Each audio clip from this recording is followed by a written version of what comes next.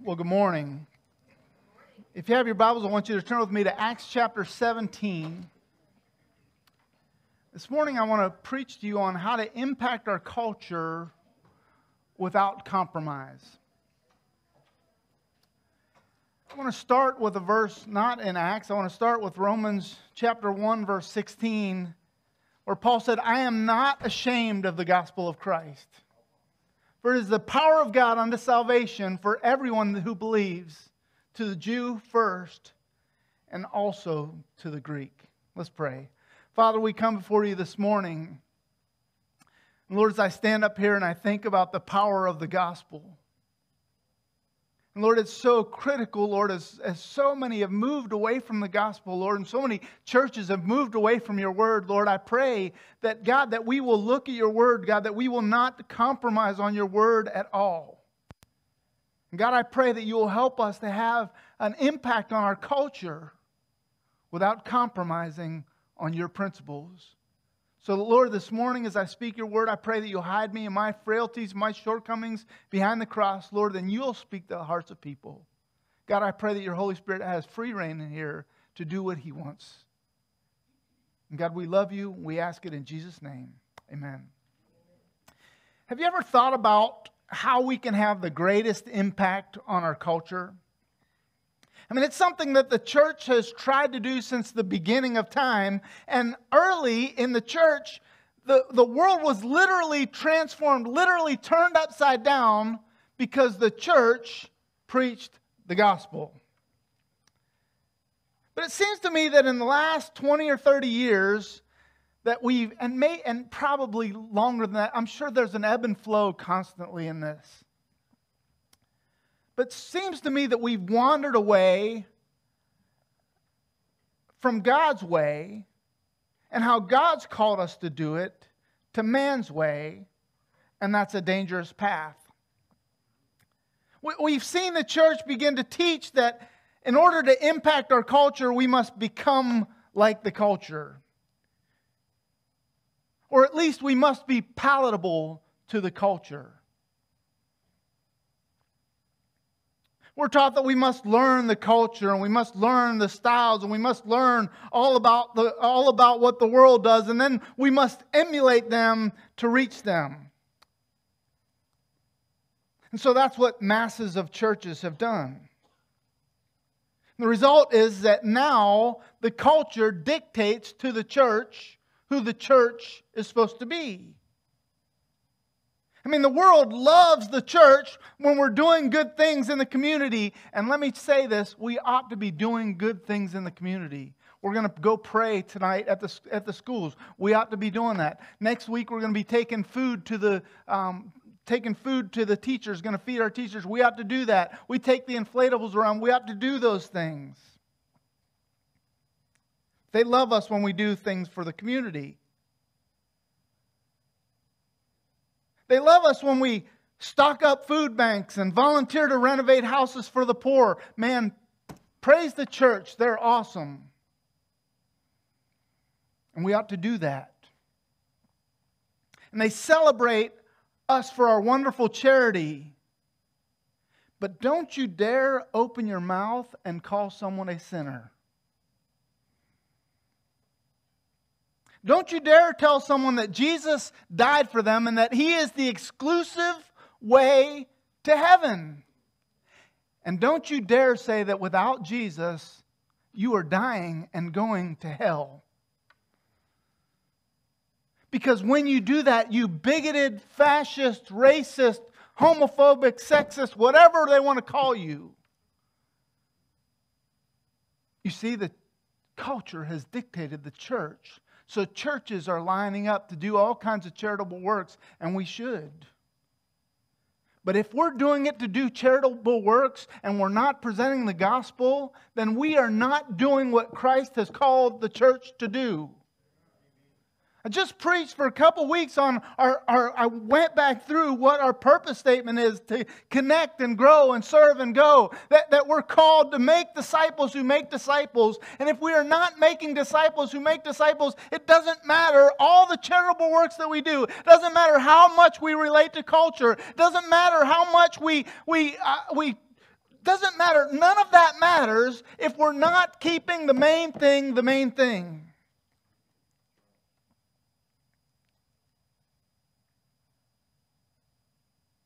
It's gone so far that most churches have stopped preaching sin and repentance. I shared with our Sunday school class this morning that Jordan told me that he was doing a quiet time with his kids this week. And he said he was in a story that was a familiar story, and he had a children's Bible. And he said, and they took part of the story out of the Bible. Why? Well, because it's not appealing to children, and it's not appealing. It is God's Word.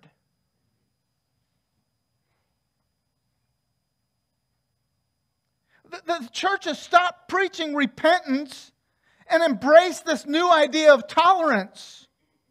We've made sin out to be no big deal. Oh, you can sin. It's just a little sin.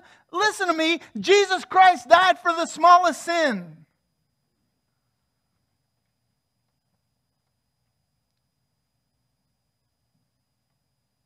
We've changed the Bible to take out the bad parts, to the point that now we have major denominations ordaining homosexuals and transgender people. What in the world happened? How do we get back to being the church that is transforming the world? How do we get back to the power of the gospel? Let me give you a couple ways I think that we need to do that. We're in Acts chapter 17, and I want to kind of give you a background of what's happening in Acts 17. In the first half of the chapter, Paul was in Thessalonica and in Berea, and he's preaching in the synagogues, and he's preaching to the Jews that Jesus is the Messiah. And I want you to see as we go through this that you're going to see that when Paul preached to the Jews, he preached a different way than he did to the Gentiles. And there's a reason for that. Because the Jews already had the same worldview. They understood that in the beginning God created the heavens and the earth. They understood that God was creator and sustainer of all things. He didn't need to go back and rehash that. He also understood that they had the same worldview, that all have sinned and come short of the glory of God. That there is none righteous, no, not one. There's none that understands. There's none that seeks after God. They already had that down. They knew that there was a creation. They knew that there was a fall. So he could start there. What they missed was that Jesus Christ was the Messiah that God had promised to the world. And so Paul, when he preaches to the Jews, he preaches Christ alone. Why? Because they missed it. He didn't have to go. They were on the same way of thinking, the same wavelength. And so when he went to the Jews, he could preach to them that way. So he knew the culture of the Jews. Paul was Jew. But he was also Roman, and Paul had to know the culture. In fact, when Paul preached in Berea and Thessalonica, in fact, he was preaching in Thessalonica, and they stirred up a mob to come kill him. So Paul and Silas escaped at night to get out of the city because the Bible says that they stirred up a mob to, it says they stirred up a mob to get them. They were accused of turning the world upside down. Verse 6. They were turning the world upside down. How were they turning the world upside down? Were they doing a bunch of services? You know what they were doing? They were preaching the gospel. The gospel is the power of God unto salvation. It is the gospel, the gospel, the gospel. And when we move away from the gospel, you move away from the power of God.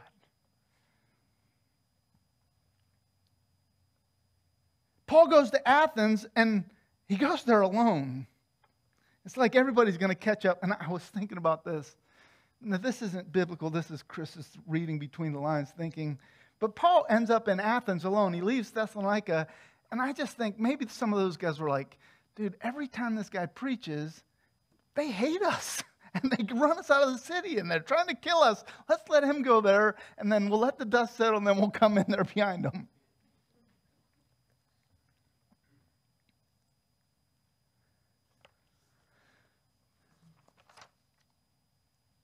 let's catch up now in verse 16 through 18. Paul, and he's in Athens. And it says this: while Paul was waiting for them in Athens, his spirit was troubled within him when he saw the city was full of idols. So he reasoned in the synagogue with the Jews and with those who worship God, and in the marketplace every day with those who happened to be there. Then also some of the Epicureans and Stoic philosophers who argued with him, some said, "What is this pseudo-intellectual trying to say?" Others replied, "He seems to be a preacher of foreign deities because he was telling the good news about Jesus and the resurrection." I want you to notice what happened. Paul comes to a new city. And so what's he do? He wants to get to know, who are these people? And he's walking around, and everywhere he walks around, there's a statue, and there's another god. And there's a statue and another god, and there's a statue and another god. In fact, there were so many statues in Greece, they said that some genius back, I think it was 600 BC, let a group of lambs go in the city, and then they went and slaughtered the lambs, and wherever they found a lamb, they slaughtered them and built an altar and named a god. So the city's full of idols. It's an idolatry-filled place. And he saw that they were completely engulfed in this idolatry, and his heart was broken for them. Paul didn't sit in his ivory tower and go, "Oh, look at those pagan people. Oh." His heart was broken for them. And he went and reasoned with them in the synagogue. He went to the Jew first and also to the Greek. He goes to the Jews and he reasoned with them. Don't you see that Christ came? That all the stuff that you've been studying your whole life, don't you realize this is the Christ? This is the Messiah? Jesus was the one promised, and we put him on the cross and crucified him. But then he went out in the city and he got to know people. Listen, I want to tell you, we ought to be known throughout our community and throughout our culture, and people ought to know that Seven Lakes Baptist Church loves them. And they ought to know that Seven Lakes Baptist Church wants to serve them, and Seven Lakes Baptist Church wants to do things for them. But notice what Paul didn't do. He didn't sit in his lounge chair and complain about how bad the world's become. I think sometimes we in the church sit around going, "Oh, look how bad our culture is. Oh, look how bad the world is. Oh, look how bad this is." And what are we doing to change it? He didn't blame politicians because he knew they can't do anything. Because it's the power of the gospel that transforms. It's the dynamis. It's dynamite. That's what's going to transform. That's where the Holy Spirit begins to work. When you start preaching the gospel that Jesus Christ died, was buried, and rose again, that's what transforms the world. And church, that's who we're called to be and what we're called to do. He didn't play armchair quarterback and make a campaign speech on Facebook. He didn't come up with some brilliant political solution to whatever problems they had. He didn't come up with tax and spend or trickle-down economics or whatever leaning you happen to be, because that will not change the world. And if you're looking for a president, if you're looking for a vice president, if you're looking for a political leader, you will not find that in Jesus Christ. In Jesus Christ, you find the King of Kings and the Lord of Lords, the creator and sustainer of the universe, the one who spoke it all into existence and knows how it goes, and you must come to him. Why? Because he came for me, and he died in my place.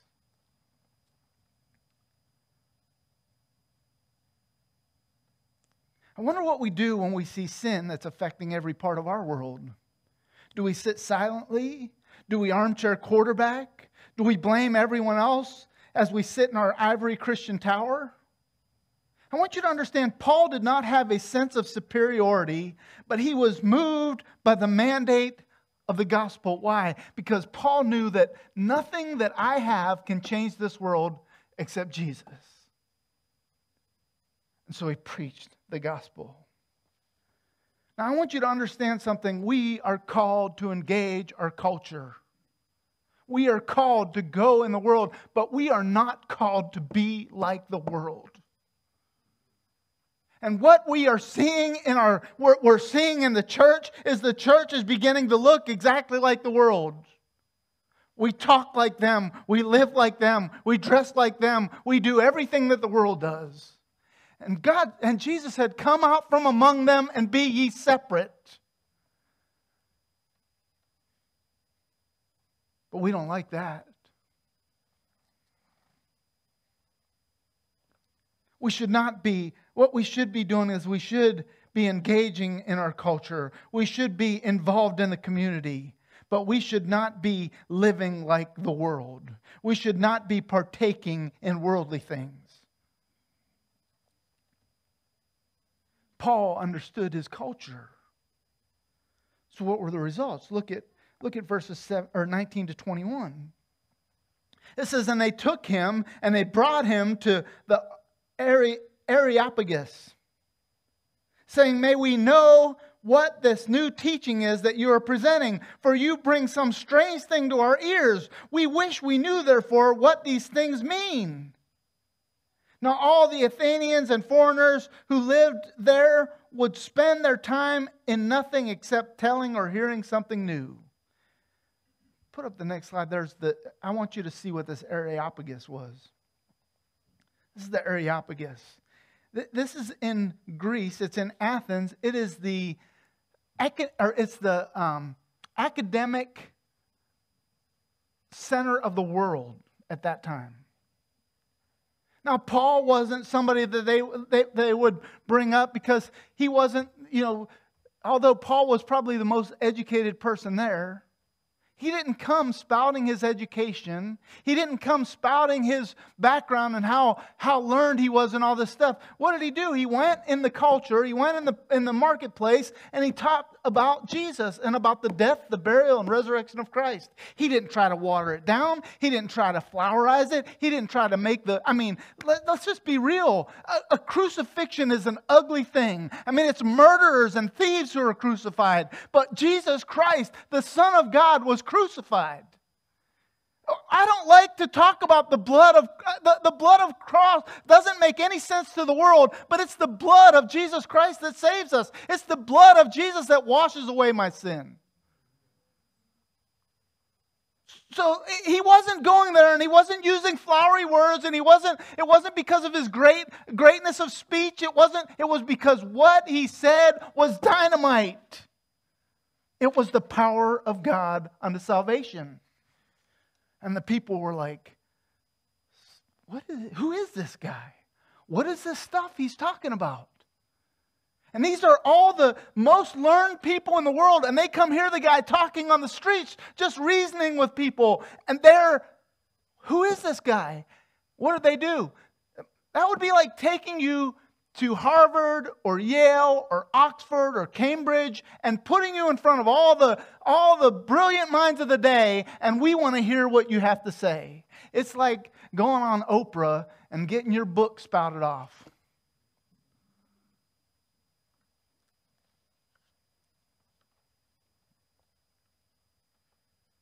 Now, the Epicureans and the Stoics, it's interesting because they want to hear more.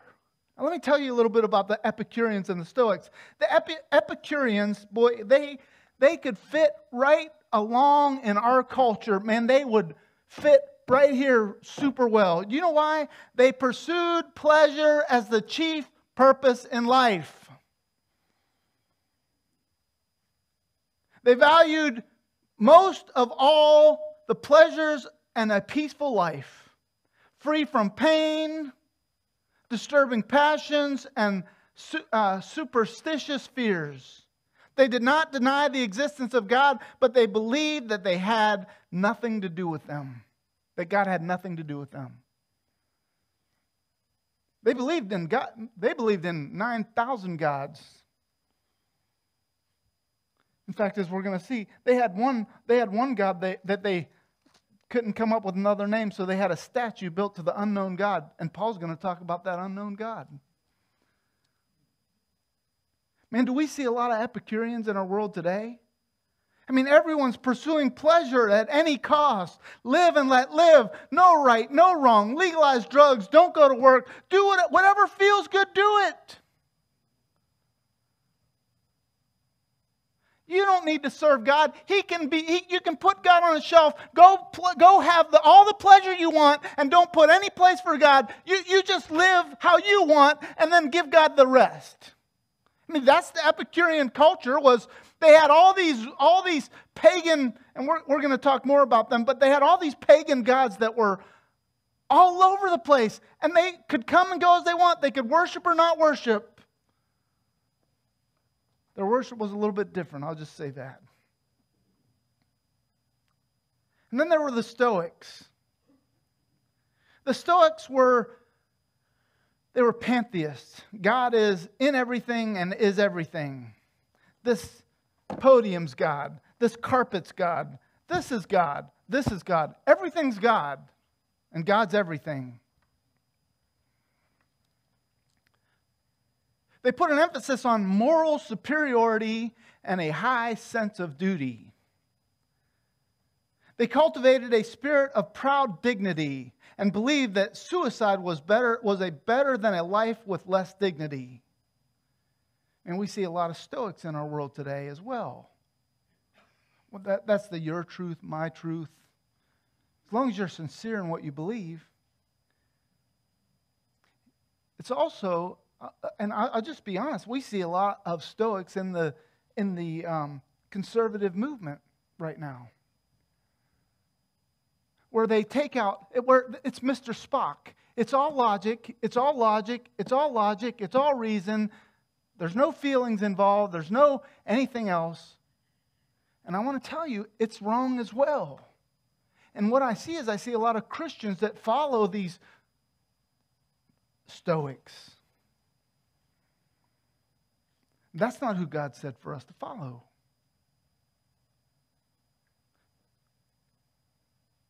So they made fun of them.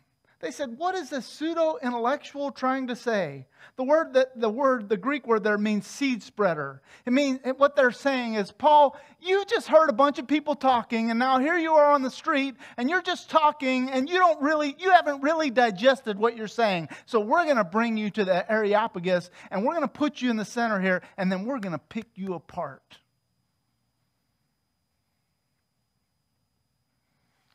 So, Paul, you better have your stuff together when you come to the Areopagus.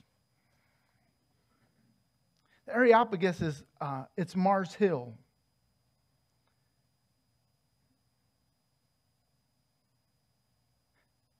Again, it's like being invited to Harvard or Oxford or some primary place for academics.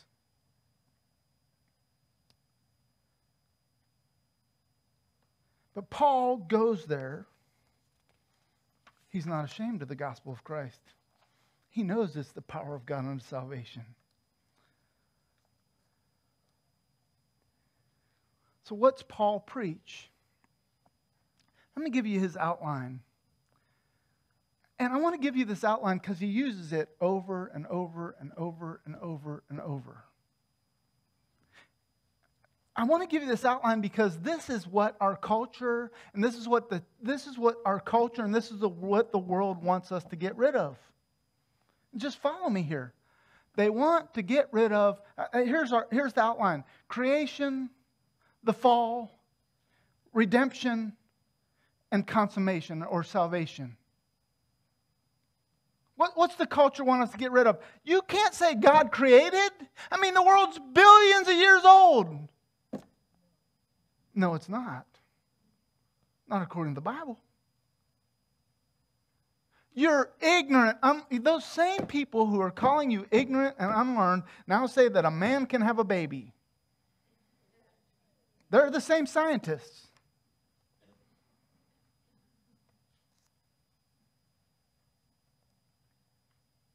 Look what he says. Acts chapter 17, verses 22 to 25. Paul tells them about creation. Here he is. You have to imagine him standing in the Areopagus with all these people all over the place. And he says this, the God who made the world and everything in it, being Lord of heaven and earth, does not live in temples made by man. Let me just tell you about this place where he's standing, Mars Hill. They made this place because they said that one God killed another God's son, and that was where he was on trial. So they built this place. It's literally a temple to this God.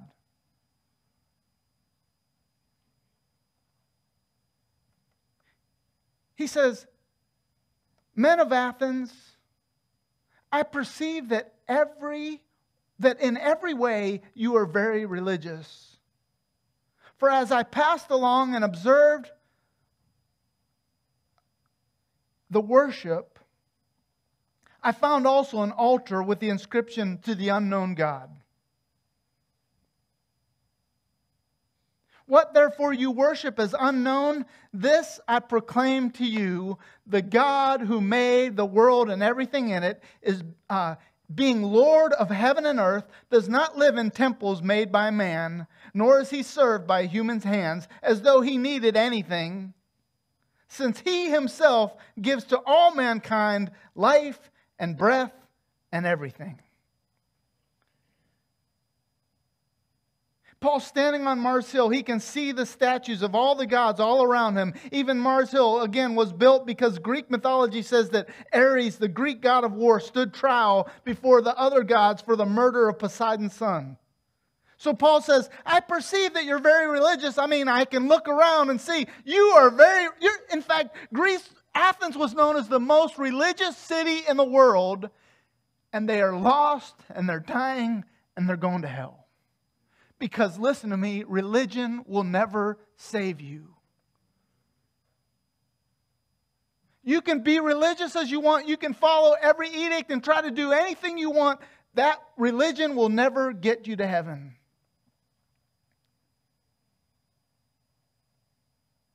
Paul didn't start with his exposition of Scripture like he normally would. He started with a general reference to religion. Again, Athens was known as the most religious city in the world. But Paul says, hey, you see that statue over there, the statue of the unknown God? Let me tell you about the unknown God. The God that you need to know. You're worshiping all these statues. You don't even know all the names. You build all these temples to them, but you don't even know the gods that you worship.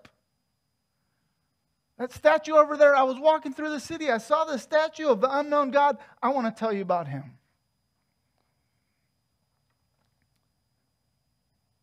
There are a lot of religious people in the world.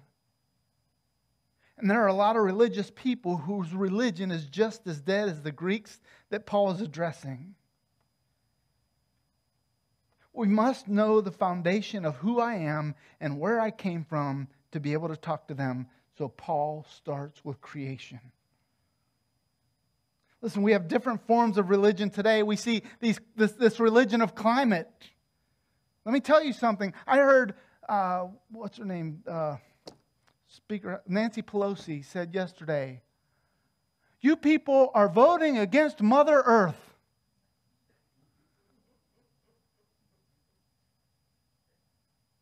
Mother Earth, there's no Mother Earth. There's one God. And He created everything. In fact, it was Jesus who created it. In John 1, in the beginning was the Word, Logos, and the Word was with God, and the Word was God, and all things were created by Him, and without Him was not anything made that was made. Don't tell me about Mother Earth. I know what's going to happen to the world. Why? Because the God who I serve, the God who created everything, the God who has all the answers, He's already told us what's going to happen.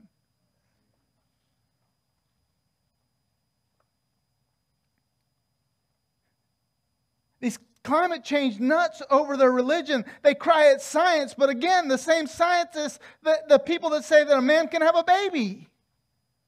Then he says, this God who created everything, He is Lord. He's Lord not only of heaven and earth, but He's not served by mankind, nor can mankind do anything for Him. Let me tell you something. You God doesn't need anything from you. God doesn't need anything from you.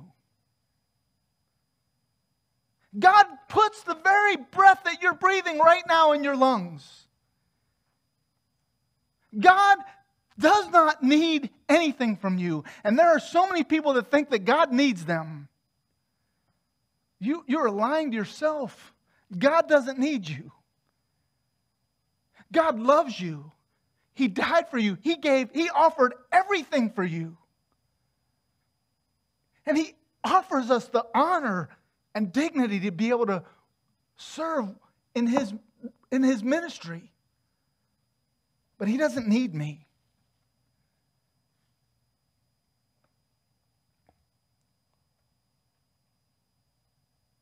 Paul goes on, he says, in fact, the one true God gives mankind the life and breath and everything. Some people think that I'm God's... without me, the church wouldn't survive. You know how much money I give? Let me tell you something. You know who owns the cattle on 1,000 hills and the wealth in every mile and the rivers and the rocks and everything in them? Listen to me. God doesn't need you.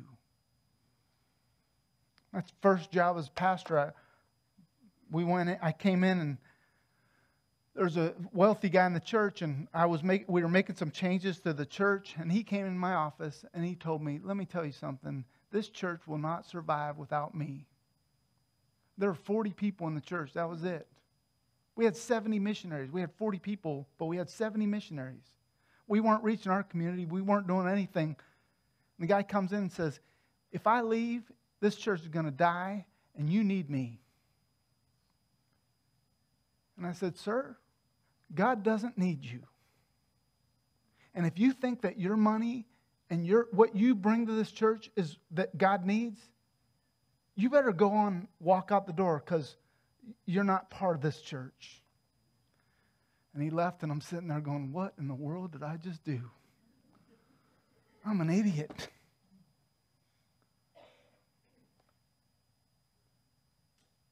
God doesn't need anything from anybody. It's God who's faithful. It's God who's worthy. I want you to notice no compromise. Paul didn't water down the message of creation. No compromise.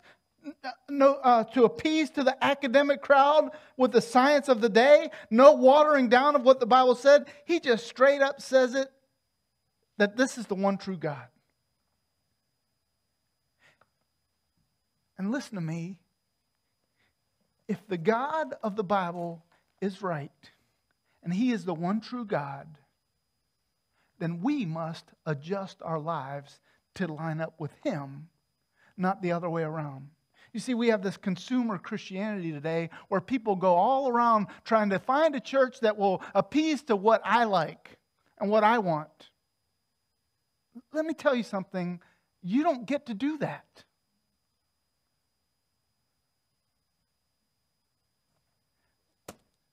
Are there churches that do things different? Absolutely. If it's not compromising Scripture, and if it's not compromising God's Word, praise God that God's using those churches to reach people. But we don't change God's Word based on what we want.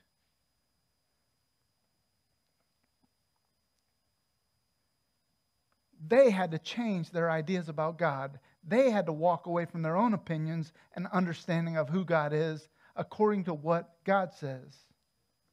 Paul continues. Look at verses 26 to 29. Now he's established that, hey, there's a God who's the creator and sustainer of this world. There's one God. There's not all these gods and all these buildings and all these statues that you're building. They're nothing.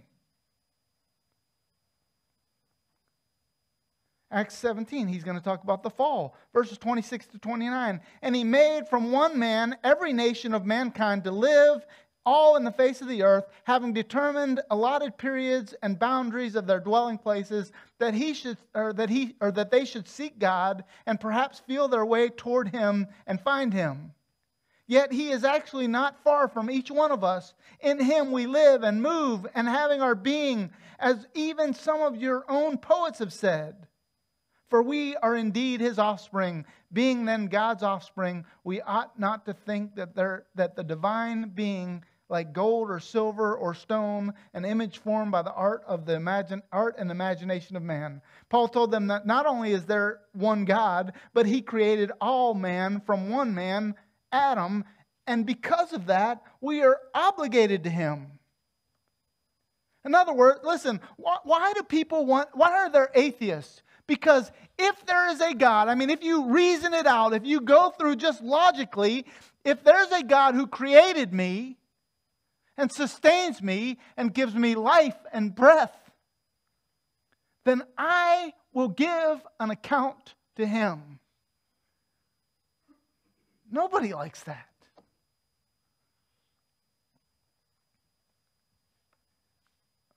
So there is no God. Well, you can say that as much as you want. It doesn't make it true.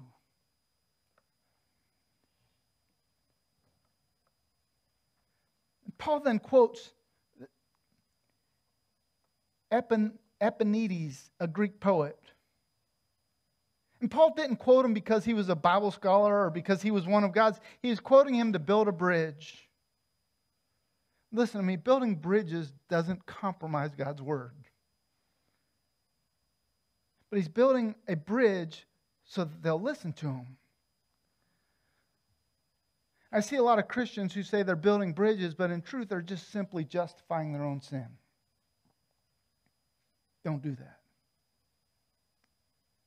Paul tells them that since we are all offspring of God, we are responsible to have the right idea about God. We must reject the wrong ideas about God, that gold and silver and stone can possibly represent God. Why don't we have statues in our church? Because no statue represents God.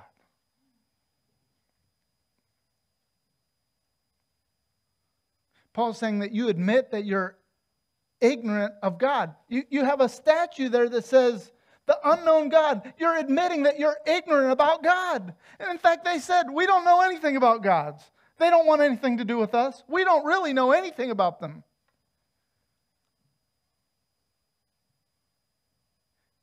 Paul says, I'm here to tell you your ignorance is not okay. Listen, ignorance is no excuse for the law.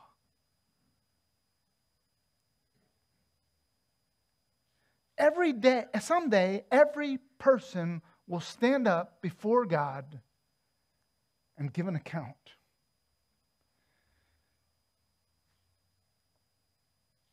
And they're going to have to answer, what did they do with Jesus Christ? Well, no one told me. I didn't know.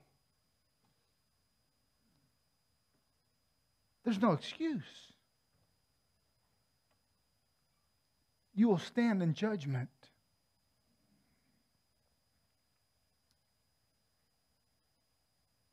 Paul's saying that you admit that you're ignorant. People today don't want to hear that because they're sinners. And they're capable or culpable for their lifestyle, responsible for their sin. Contrary to popular belief, you are. Romans 6:23, the payment for sin is death. God created you. You're a sinner. This is Paul's message to the smartest people in the world.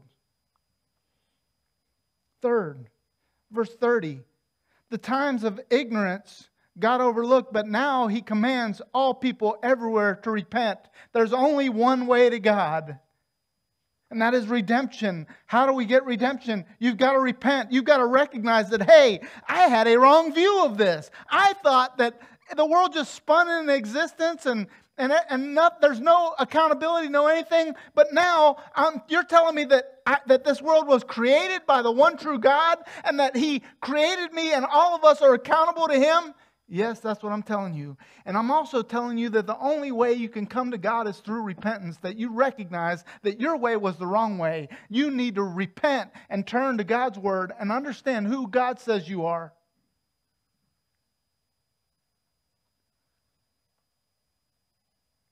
Paul started by helping them to know who God is. He's the creator and sustainer of everything. To show them that they are sinners who are responsible to understand God and to worship God in spirit and in truth. Notice it's not a soft compromising. God loves you. Everybody loves you. You are a good person. No, you're a sinner separated by God. And God does love you. And because He loves you, He sent His one and only Son to die on the cross to pay the penalty for your sin. And you must line up your life to adjust your life to line up with His Word. And His Word says you have to repent. You have to recognize that the way you were going was the wrong way. You were going this way. You were going straight to hell. And God says, I want you to turn around and repent and recognize who the God of the Bible is, that Jesus Christ came and He died on the cross and He paid the penalty for your sin. And He wants you to repent and turn from there and turn to Him. Because only through Him can you have salvation.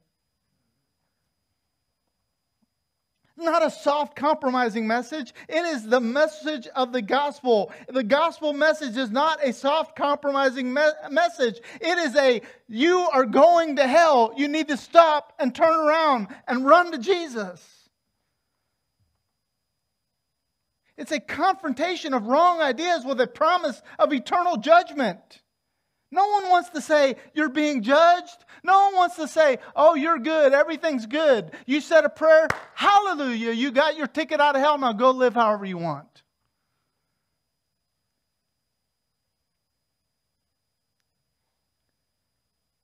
Christianity, in the cultural sense today, is an affront to the Christianity and gospel message of Paul and of Jesus. Jesus died on a cross to get this message across for my actions and my sin. And when we water down the gospel so much that everybody's good. If you're Muslim, great. You have your God. That's your truth. Oh, you think you're going to work your way to heaven? Oh, great. That's your truth. Paul confronts them all here in the academic capital of the world. And you know what he does? He gives the straight up gospel. There's a creator. You're a sinner. God offers redemption, but it comes through repentance that you're going this way. You need to turn around and come to Christ. Lastly, there's a consummation. Verse 31 to 34, it says, because He has fixed a day on which He will judge the world in righteousness by a man who He has appointed. And of this He has given assurance to all by the raising Him of the dead. Who's He talking about there? Listen, there is one mediator between God and man, and that is the man Jesus Christ. Jesus said, I am the way, I am the truth, I am the life, and no one comes to the Father except through me. Listen, if you think your religion is going to get you there, you are wrong. And Paul stood in front of the most academically gifted people in the world, and he told them this exact message.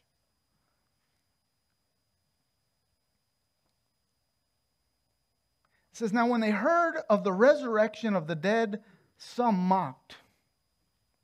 Imagine that. Some of us say, well, I don't want to share the gospel because people will make fun of me. And people don't like me when I share the gospel. Hello?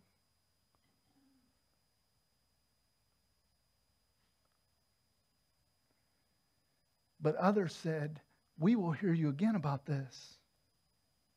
So Paul went out from their midst, but some men joined him and believed. Among also were Dionysius the Areopagite. That's a judge. These aren't ignorant people that were joining him. They heard the gospel message and it transformed their life. Why? Because it is the power of God unto salvation to everyone that believes, to the Jew first and also to the Greek. And a woman named Demarius and others with them. Again, salvation comes only through Jesus Christ. You can repent. You can repent from your sin. You can do all kinds of good deeds in the name of whatever God you want to, and it will not get you anywhere. Culture today doesn't like the talk of resurrection of Jesus. We can't scientifically prove it, so many dismiss it. I would say we can scientifically prove it. There's a lot of proof there. The world doesn't like the world doesn't like Jesus as the God-man who died on the cross and shed his blood and rose again. They like him as a baby in a manger, but don't tell me about the blood and the sacrifice that Jesus made on the cross. The world doesn't like Christianity and Christians who are preaching salvation by grace alone, through faith alone, in Christ alone. Because how dare you? That's so exclusive. Well, it's not my message. It's the message, the gospel message. And it is good news. Many of us don't like it when we first hear it, because I have to come to grips with the fact that I'm a sinner and that my sin separated me from God. And some of us don't like it because when I hear the gospel message that my sin separated me from God and that Christ had to die for me, I think, well, I want to do it myself. I can't. Jesus Christ could do it because he was a perfect man. He was the God-man. He came, lived a sinless life, died in place of my sin, paid the penalty for my sin because his blood was pure. He never sinned. Look, I don't know where you stand with God this morning. I think there are many of you that are here this morning and that you're Christians. You put your faith in Christ alone for your salvation. You've come to God, repented of your sin, accepted the death, burial, and resurrection as payment for your sin, and you've been forgiven. But I'm convinced in a crowd this size that somebody here has never done that. And I'm going to ask you to bow your heads and close your eyes. And maybe you're here this morning and the Holy Spirit's working on your heart and He's knocking. The Bible says that Jesus stands at the door and knocks. If anyone hears, He opens His heart's door and lets Christ come in. And maybe you're here this morning, you've never heard the gospel. You've never heard that Jesus Christ exclusively, or maybe you've heard it, but you were never, the Holy Spirit didn't move in your heart. And maybe you're here this morning and God is speaking to your heart. And He's saying, I'm telling you, this message is for you. Maybe today is the day that you come to faith in Christ. Not because I got up here and used a bunch of flowery words or a bunch of words but because you recognize this morning that you're a sinner. That your sin separated you from God and from eternity in heaven with Him. And maybe this morning you recognize that Jesus Christ died for your sin as well.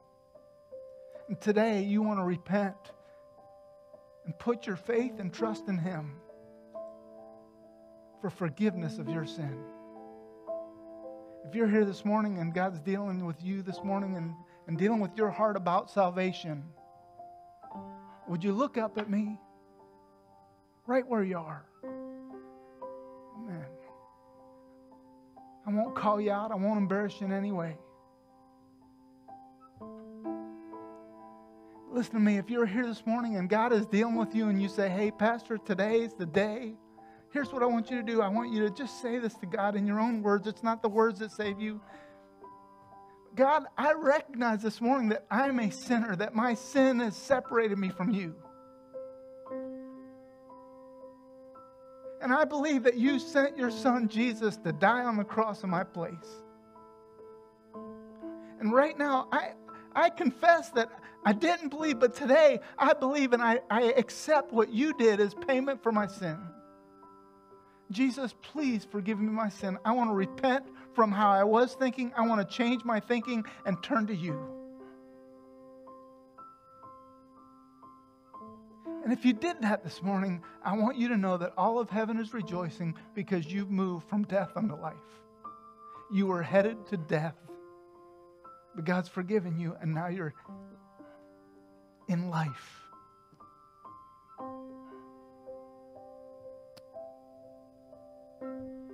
Christian, this morning, we're having communion this morning.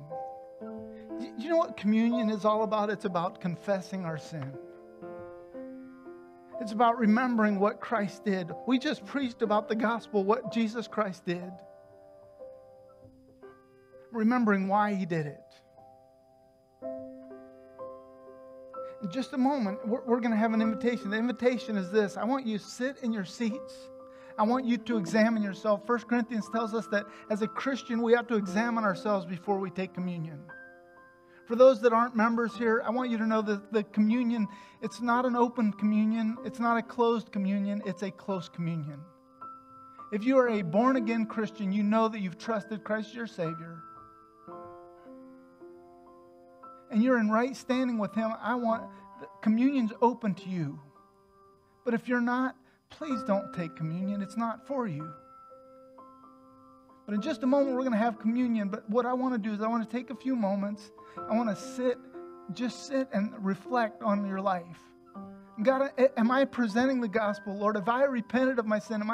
Lord, am I living how I ought to live? God, if I'm not, Lord, I confess and renounce that today. And I ask for your forgiveness. And I'm reminded as I take the cup and as I take the bread that I'm forgiven. Because you gave your body and your blood for me. And so our invitation this morning is right now in your seats. I want you, they're going to sing a song. And as that song goes, if you just think about it in your heart, when you're ready, you've confessed your sin. When you're ready, I want you to come take the communion cup and the wafer and go back to your seat. And then when they're done, we'll take the communion together. Father, we pray. Lord, I pray for our congregation. I pray for this church. Lord, I pray for any who came to faith in you today. Lord, that they understand it's not the prayer that they said, Lord, but it's a confession and renouncing of their sin. Looking to you, Jesus, the author and finisher of our faith. God, as we get ready to take communion, Lord, I pray that you'll deal with each of us. Help us to deal with sin in our heart before we take communion. In Christ's name.